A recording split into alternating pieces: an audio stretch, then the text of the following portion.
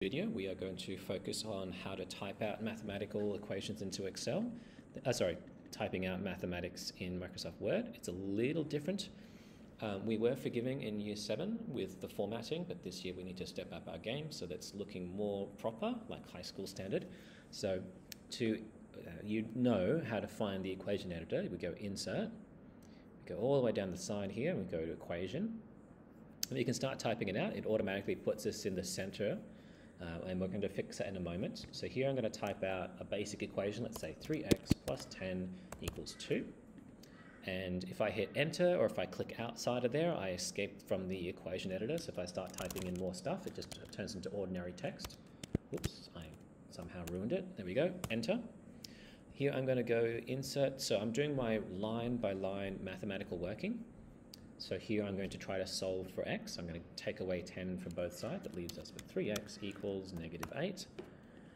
Enter, one more line, insert equation. X is equal to, now it would be negative 8 divided by 3, so that's going to be fractions. So I go up here. I could do it two different ways. So here's method 1, negative 8 slash 3. That slash represents a division. Once I hit enter, it'll change it to a fraction for me, but notice how it moves the negative sign away from the 8. That is mathematically true, and that's mathematically the same answer. But if you wanted that negative sign to be up there, the alternative to do that is to go up here and click on, I have to make sure equation tab is activated as well. Hit fraction, and I pick this one, and I make sure negative 8 is up here and 3 is down there, and I can escape from there. So we need to clean this up a little bit more. And the way we're going to do this is we typically, when we write in our books, these equal signs are lined up vertically above each other. So we can achieve that by selecting all of my rows of equations, and then I'm going to right click on them. And it's a little different on the Mac. It says equation alignment. If you're on the PC, Windows, it looks something different, but it might just say align something. Do that, and now all the equal signs are lined up. It's almost perfect. Something that bothers me is that it looks a little crowded, particularly with these 8s right above each other. So I would like to introduce a little bit of spacing between them all. So I'm going to go up to here to the Home tab, and across to about here, we can change the line spacing to 1.5. And to me, that looks a little bit better. Next thing we're going to do is how to sort of input an equation. So let's say if I'm doing area calculation for a circle. So I've got A equals, now you know it's pi r squared, so we need to find the pi symbol. Up here, there's a bunch of different symbols I can use.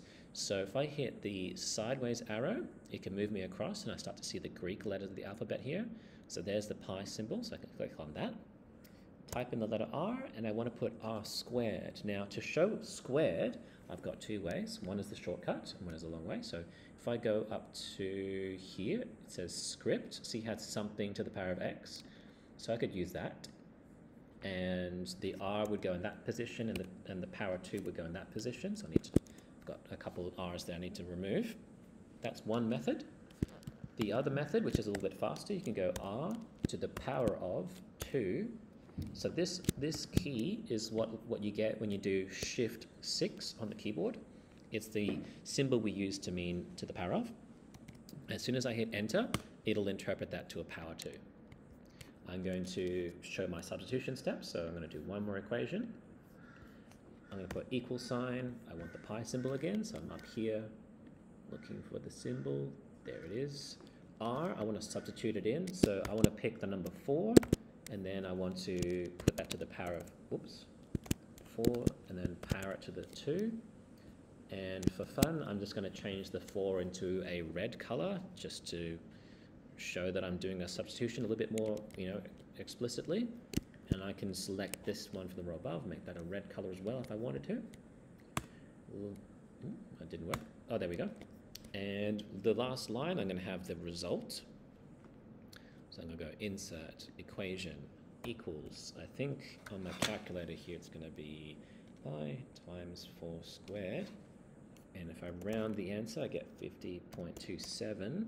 And here's what I want you to be aware of. And this is where we were very forgiving in Year 7 maths, but we need to do better in Year 8 maths, is when you write the units, now this should be centimeters squared, but can you see these are actually mathematical letters instead of, you know, text letters? So to fix that, I go up to here, my menu bar.